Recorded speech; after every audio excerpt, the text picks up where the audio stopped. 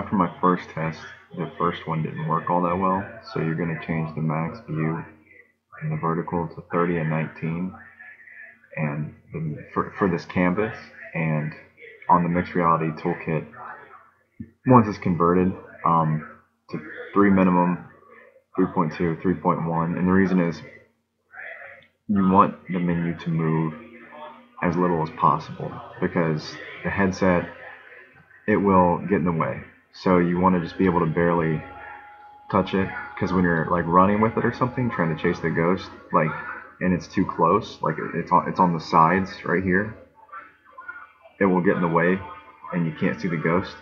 And I also changed, so when you make a mesh ghostable, and then you say I want it invisible, but I want it to follow the player, which you put the follow component in, then and turn off the box collider, it won't ghost it.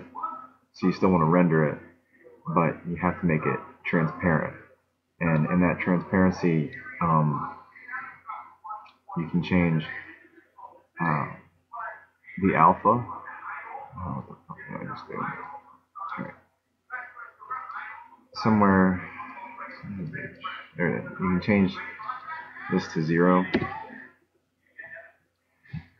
0, 0, 0.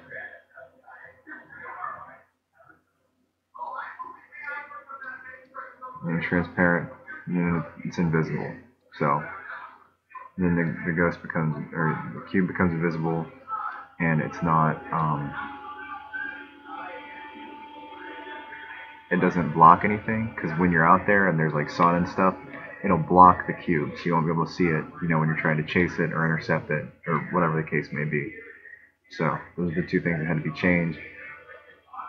You want to, so the menu just stays in view, because if it's not, it's going to get caught. Like you're going to be running and it's going to get in your face or whatever.